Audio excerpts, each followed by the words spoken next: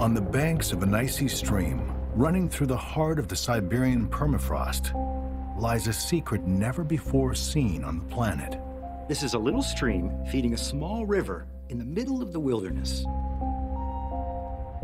The only way to reach this site would be by boat or on foot.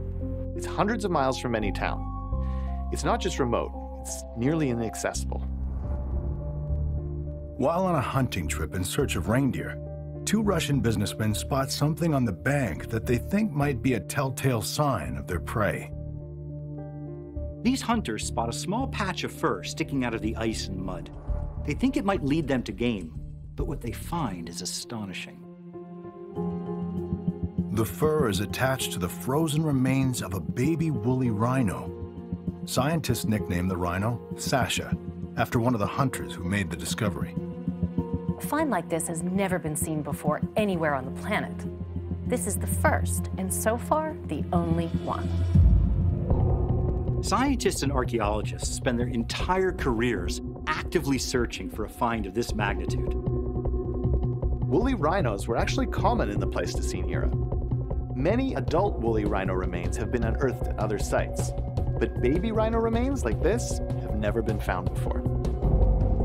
The truth is, young rhino remains are almost completely absent from the historical record. It's one of these things that really makes you scratch your head and wonder. We have the remains of other infant mammals from the era. So why are woolly rhino infants so rare? The woolly rhino first appeared on the planet around 350,000 years ago. Like their modern-day counterparts, woolly rhinos were herbivores and lived alone or in very small family groups. Little else is known about them, mainly because very few fossils like this have ever been found. Maybe Sasha's cause of death can help us understand why the remains of only one baby rhino have ever been found on the planet. Scientists excavate Sasha from the ice and relocate the body to the lab to find out what might have caused the baby rhino's untimely death. They clean and examine the body, and that's when they make a surprising discovery. What they thought was gray fur covering Sasha turns out to be strawberry blonde hair.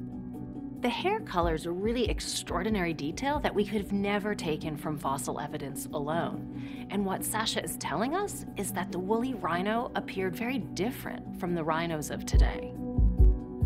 And there's more than just hair. Sasha's skin and several other organs are also intact.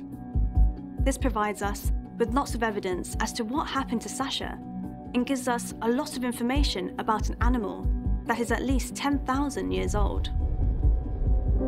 Sasha's lungs and airways are also intact, allowing scientists to make an interesting revelation.